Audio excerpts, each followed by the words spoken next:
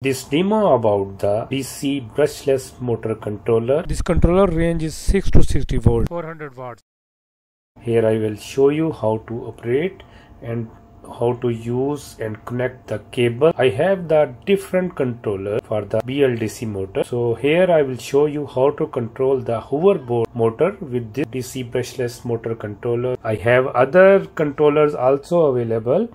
This is different model. This is 380 watt, and this also I have another demonstration about this one, designed for minimum voltage, means less than 20 volt you cannot control the hoverboard motor from 20 to 50 volts.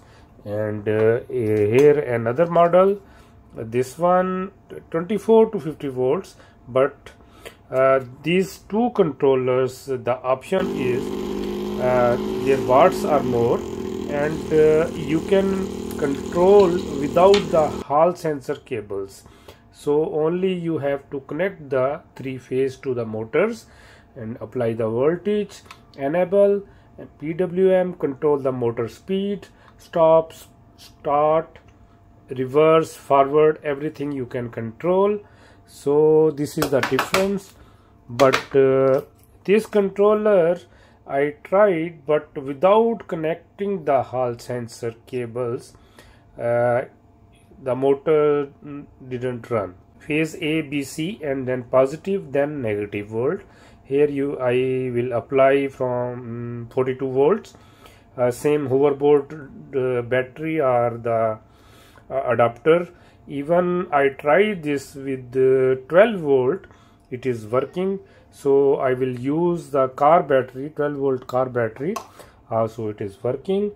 This phase A, B, C, then positive supply, then negative. This I can connect with the battery as well as same hoverboard charger.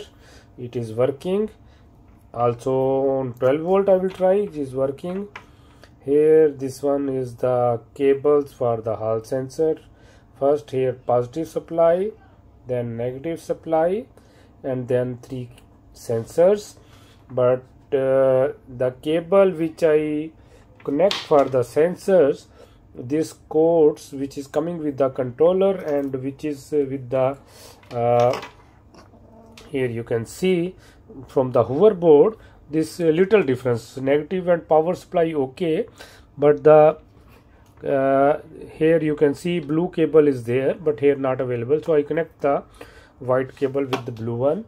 So after that when I connect the three phases, this three phase A, B, C, M1, MA, MB, MC with the motors, what happened, it was not running correctly. Then I change the phase, only two phases I change, so it works well. It is due to this Hall sensors. So now I will show you how to run this one. Okay, here I will connect the power adapter. Okay, now you can see the power supply light is there. Reverse forward, one for the enable, means start stop switch. Here PWM controller. Actually it is having PWM on board itself. If you want to control from here, you can control. Otherwise I also connect with this one. And here you can see there is one jumper is here. Okay, if you put the jumper, what will happen, it will disable this one, and now after that you can control by this the external potentiometers. Okay, let's start.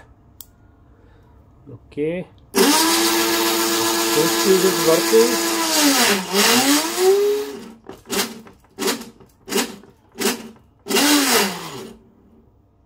Okay, now you can see with slow speed it is working.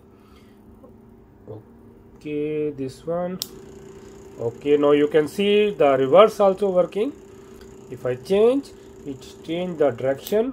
So when you change the direction, better to keep with slow speed. With high speed it will jerk your trolley or whatever you want to control the motor. Stop, on, forward, reverse,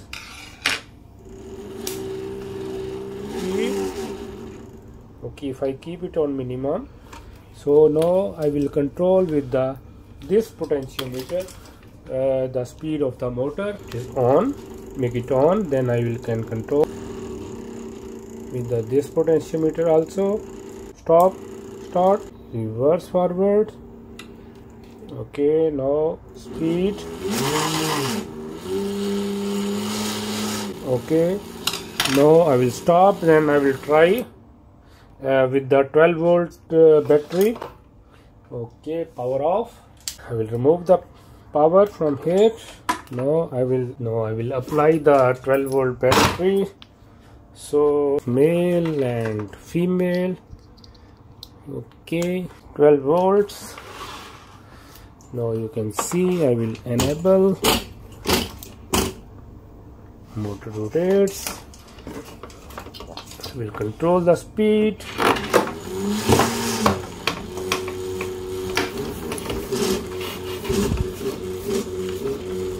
High power. See, it's very powerful. You cannot stop even. This reverse. So the people those cannot update the software with STM32 board, they can use this board. This is no need any software. Also, if you don't know how to upload the software here and control the motors, both motors, you can use this one. If you want to see how to firmware of motherboard or hoverboard, I have another video on this one. You can see there in my videos. It's very good demonstration and complete. You can find how to firmware your motherboard of the hoverboard. So now I am controlling with this one. Okay, here I show already faces, motors, connections, then this positive, then input PWM, motor speed control, then this ground, then motor direction and stop switch. So this is very easy. You can do it by yourself and connect your hoverboard motor with this controller.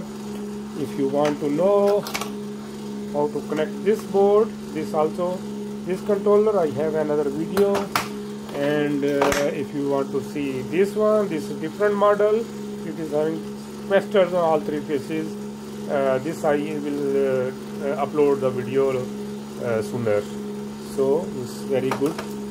Thanks for watching. Please subscribe my channel. Thank you very much.